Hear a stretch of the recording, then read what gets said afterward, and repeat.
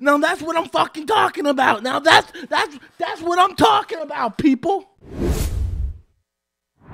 What's up, everyone? Welcome back to the channel. Once again, be sure to smash that like and subscribe button. We had the final episode of Obi-Wan Kenobi, and oh my god, this episode delivered on everything I was hoping that this episode would actually deliver on, and it even exceeded what I actually wanted. And it actually, like, everything, like all the complaints people had about Obi-Wan is too weak, and I'm like, guys, you just need to calm down. You just need to calm down, people. It's all leading up to something, guys. It's all leading up to something. Now, this episode to me just pretty much had everything in it. If you're a fan of Star Wars, Obi-Wan Kenobi as a character, it had everything. The confrontation between Obi-Wan and Vader, the final confrontation, well, final, I mean, they meet again in A New Hope, but the final confrontation in the series anyway was absolutely phenomenal. Anyone who actually had a complaint that Obi-Wan was underpowered and weak can't complain about that now. Like, Obi-Wan went straight beast mode. Like, he was going god tier level on Vader's ass. Like, so much so that I actually looked around and go, Vader's a little bitch. And it was really touching at the end. Like, this fight really got to me. Like, Obi-Wan Kenobi, Hugh McGregor's performance in this fight actually got to me. Like it was so sad. You could feel the pain. I'm sorry. I'm sorry, Anakin. For all of it.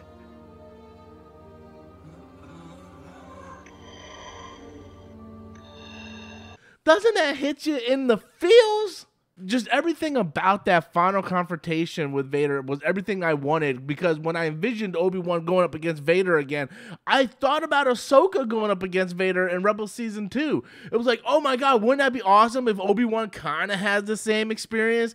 And then you see the mask broken, and you see Hayden Christensen, Anakin looking through there, and it's just like, holy shit. Like, that was everything I wanted. It was emotional. It was impact. And it just shows you how far Anakin Skywalker has went down and how Vader emerges. And that is who Anakin is now. Anakin Skywalker is dead. Only lives Darth Vader. And you can see that. Like, it was awesome and horrifying at the same exact time. Then we get a cameo from Emperor Palpatine himself. And you see Vader, he's like all pissed off. Like, we're gonna find his sweet and sour chicken ass guys. I got the stormtroopers, the death troopers, we got clone troopers coming out of retirement. We're gonna find his sweet and sour chicken ass. And Palpatine's sitting there like, I think you're kind of going overboard. You're letting your emotions get the best of you. Like, if this is a problem, you need to let me know, because you need to be able to bury your past. And then quickly Vader's like, shit, never mind. You're my master. All right, fuck Obi-Wan. I'll see him in about 9 years on the Death Star right before you guys blow the shit up. So definitely seeing Emperor Palpatine show up, that was definitely a highlight that I wasn't expecting. I didn't think they needed to do that, but it was awesome because it showed that Vader just had a one-track mind where he was just looking for Obi-Wan, and Emperor Palpatine's like, look, man, this is a part of this is attachment. You know, you need to kill this shit. And it was good that they actually hit on that, and I like that a lot.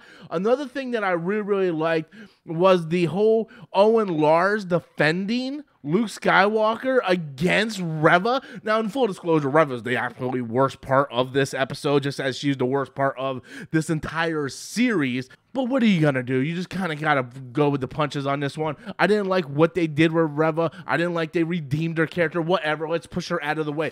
Owen Lars kicks ass though, because Owen Lars was defending Luke against Reva, and it was awesome. And then we get to see Obi-Wan go back to Alderaan, and he confronts Princess Leia, and they have like this heart-to-heart, and he tells her a little bit about her parents, and you really get the feels. Like, there's a lot of emotion going on in this episode, because I always liked the chemistry between these two within the series. I liked how he went off-world to try to find Leia and the bond that they kind of shared, and he had that little moment with Owen, and Owen kind of had like this mutual respect for him, because he knows that Obi-Wan is just trying to protect Luke Skywalker. I enjoyed that mutual respect conversation that they had right before he allowed Obi-Wan to finally meet Luke for the very first time. And then, of course, at the end here, we finally get the Qui-Gon Jinn cameo that we all been waiting for, that we all expected was going to happen, because, you know, they've been hinting at it for the whole goddamn show. So I was happy they finally showed Qui-Gon Jinn, and I liked how they explained it. Like,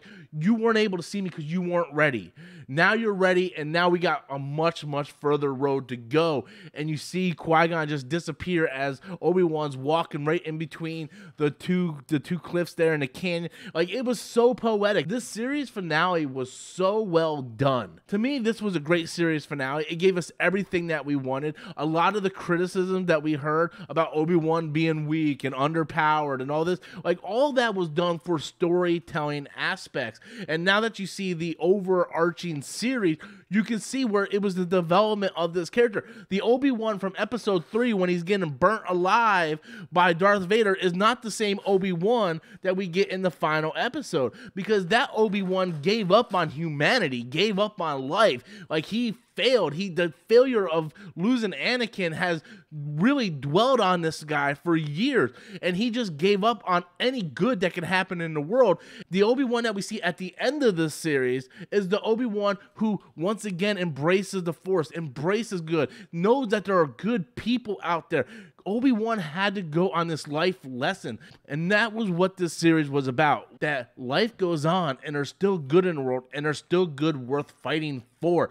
And I absolutely fucking enjoyed it, guys. It was amazing, guys. But anyway, guys, that's all I have. That is my review of the season finale of Obi-Wan, as well as pretty much the entire series in general. I want to know what you guys think. Be sure to smash that like and subscribe button. Until next time, as always, I am Robert Storms, and that's my opinion.